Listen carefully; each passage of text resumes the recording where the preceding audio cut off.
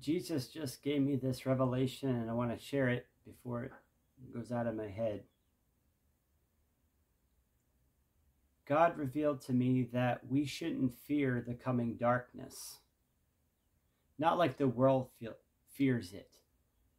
For too long, the church has been cringing about the coming darkness and fighting about losing our rights, our freedoms, and worrying about it like the world worries about it,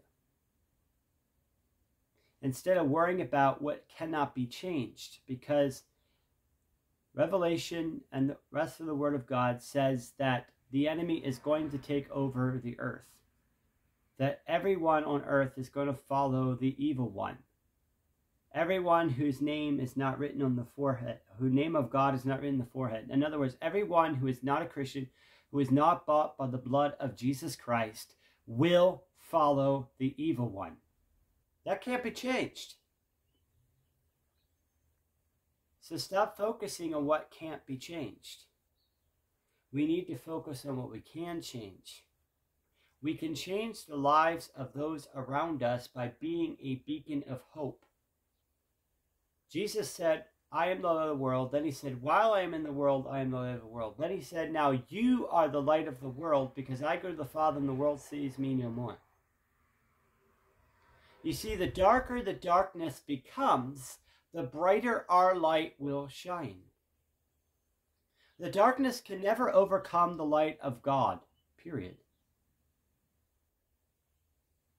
So we shouldn't fret about our constitution of freedoms being taken away, or our right to practice our religion being taken away, our faith, not religion, I hate that word, our faith being taken away.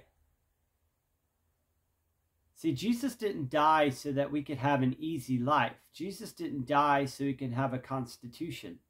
Jesus died so we could be the righteousness of God on the earth. Jesus died so we can be vessels of righteousness, vessels of his light and of his love, that we can be trees of righteousness, the planting of the Lord, that he may be glorified. We are ambassadors of Jesus Christ. This is not our home, folks. As Jacob said so eloquently back in the days, he said, the days of my pilgrimage have been 100 and some odd years. We're just pilgrims here. We're ambassadors to whatever country we were born in from a foreign land, and our foreign land is heaven. Our citizenship is in heaven. We're just on loan here on the earth. We look for a city whose builder and maker is God, the new Jerusalem. We have become too comfortable here, church. We've become too mired in the clay and in the mud and the muck of mankind and all its concerns. We have forgotten that we don't belong here. We're not of the world. So we shouldn't be concerned about the things that the world is concerned about. We shouldn't be concerned about the things of this life, but in the life to come. Yes, we would love to see righteousness done on this earth as long as possible. Who wouldn't? And yes, we should fight for those who can't defend themselves. Yes, those are good and noble causes. But we can't get so caught up in our good and noble causes that we make an idol of them, because then that becomes sin. As we learn many times, and as Pastor Jim pointed out on Sunday, sin is an archery term. It means to miss the mark, to miss the target, to fall short of the target. You see, if we become so evangelized in stopping whatever cause you want to stop, whether it's the pro-life movement, which I'm not against, I am pro-life, or it's adoption rights, or whatever you want to put there, you become so radical and so evangelized in that cause that that becomes your idol. Now you've sinned against God. Yes, we should be on the side of life, and that's good and that's noble. I'm not knocking that. But let's remember, in the end of the day, we're supposed to be lights and beacons. You want to stop abortion? Change people's desire to have one. Give them a better option. You know? What I'm saying is, our job is to be lights in the darkness. Our job is to be ambassadors of Christ. Our job is not to push our agenda. Our job is not to push what we think is good and right. Our job is not to put what we think above what God says. Our job is not to say that our opinion is better or more valid than anybody else's opinion. Our job is not to promote our own agenda, our own causes, our own whatever. Our job is to proclaim the gospel of Jesus Christ, to proclaim the everlasting gospel, the good news of Jesus Christ, of his death, burial, and resurrection, of how they can have newness of life, of how they could be a new creation, how they can be restored to righteousness, right standing with God. That is our business. God, Jesus, gave us the Great Commission. Go forth into all the earth and make disciples of all nations, baptizing them in the name of the Father, the Son, and the Holy Spirit. That is our primary purpose. Paul the Apostle says, those who run a race, they untangle themselves from the affairs of this life. They discipline their bodies. We need to discipline ourselves to be still before our great and gentle shepherd and hear his voice. Because Jesus said, my sheep hear my voice, and they will by no means follow the voice of strangers, because they do not know his voice. It's time we stop putting our own agendas and our own desires and our own comfort above being lights in the darkness. We should be asking for persecution. We should be embracing the coming darkness. Now, I'm not saying rooting for the enemy. No, we don't want to root for the enemy. Of course not. But we should embrace it as an opportunity for our light to shine. For our light to so shine before all men, that they may see it and glorify our Father who is in heaven. We shouldn't be wringing our hands and going, oh no, our rights are being taken away and all this other stuff and all these wars and rumors of wars. No. God said, don't do that. Jesus said, don't be dismayed by these things. Instead, rejoice. Look up, for your redemption comes nigh. All these things must happen. And these are just the beginning of sorrows, the beginning of the birth pains. But you have to remember, all this is about the revelation of Jesus Christ.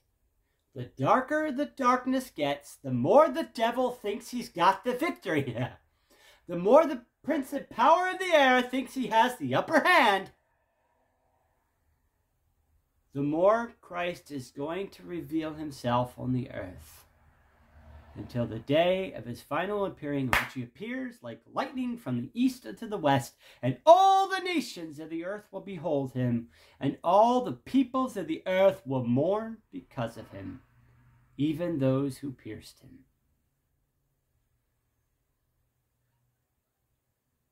That is the great thing.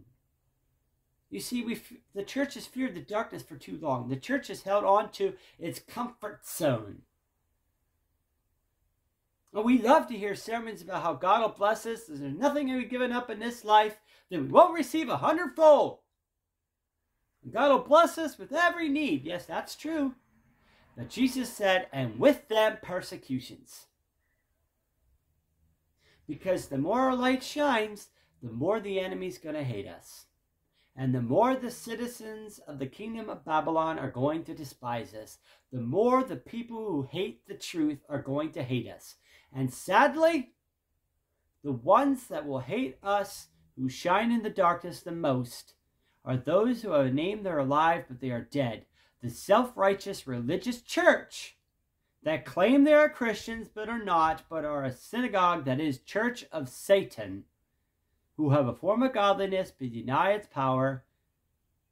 The unsaved, the vast amount of them, are like Pontius Pilate. They're looking for truth, saying, what is truth? Where is truth? We want truth. They just want to find truth somewhere. But the Pharisaical church, the self-righteous, arrogant pseudo-church, fake church. They're not interested in righteousness. They're not interested in the truth. They want to promote their own agenda. They have been taken captive by the devil, some unaware, some completely and totally aware, and they don't care. They seared their conscience with hot iron. They were never of us. They're wolves in sheep's clothing, seeking to destroy and devour anyone they can. They will hate us most of all. Because all they care about is power. Just like the Pharisees that were in authority in Jesus' day, all they care about is power and staying in power. They are no different than politicians who only want to get reelected and stay in power. They are children of the devil, and they will be revealed for what they are in their own time. As Jesus said, let these people alone. They're blind guides, leading the blind, they'll both fall into the ditch. Their own folly will be revealed in its own season. But we are to be ambassadors of Jesus Christ. We are to let our light shine in the darkness. We shouldn't be embracing the darkness. The greater the darkness comes, the greater we should shine. The greater the hate around us, the greater we should respond in love. The greater the hate around us, the greater we should love. The greater those who want to destroy, the more we should be creating an atmosphere of peace. Jesus said, blessed are the peacemakers, not the peacekeepers, the peacemakers, for they shall be called the sons of God. We should be making peace when everyone else is making war. Instead of holding up our Bible saying, God, destroy our enemies, we should be loving our enemies, doing good to those who hate us, and praying for those who abuse us and mistreat us. We should be doing the opposite of what the world says we should do. And any church that's preaching we should be doing what the world is doing, the same church and preacher is an antichrist, a liar, and a false teacher, a false prophet, a false apostle, and a false evangelist. Jesus said, my kingdom is not of this world. And those who want to be greatest in my kingdom must be the servant of all. The opposite of what the world does. So we shouldn't be fretting. We shouldn't be trying to hold on to what we think we have with a death grip. We should release it to God. And say, if this has to be removed so revival can come, then let it be removed. Every Christian should be saying, search me and know me. Search my heart, O God, and know me. See if there be any wicked way in me, and consume it till you remain. Take away all my idols and everything in me that offends you, so that I can shine as a pure light into the darkness. You see, the greater the darkness is in the world, the greater we see ourselves as well, because the brighter and brighter the light of Christ shines through us. It also reveals that in us that needs to be consumed by the Holy Spirit's fire. And that can only be a good thing. Because if we're faithful and just to confess our sins, he is not only faithful and just to forgive us our sins, but to cleanse us from all unrighteousness. Then we shine as the noonday sun. So remove the tares from our heart and burn them with fire, so that only the wheat, that is the good fruit of the Spirit, remains.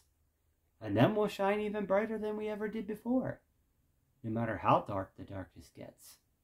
Remember, the coming darkness that everyone's afraid of, including the church, is not about the enemy winning, or even the revealing of the Antichrist, the one that breaks the camel's back. Even now many Antichrists have come, but there is one, the last one, that is worse than them all. It's not about his revelation at all. So stop worrying about who it is and when he's coming. What it's about is the revelation of Jesus Christ revealing himself first through the church, and then on the day of his glorious appearing. So look up, rejoice, and be exceedingly glad, because our redemption comes nigh. Let he who has an ear to hear what the Spirit is saying to the churches. Blessings, my friends.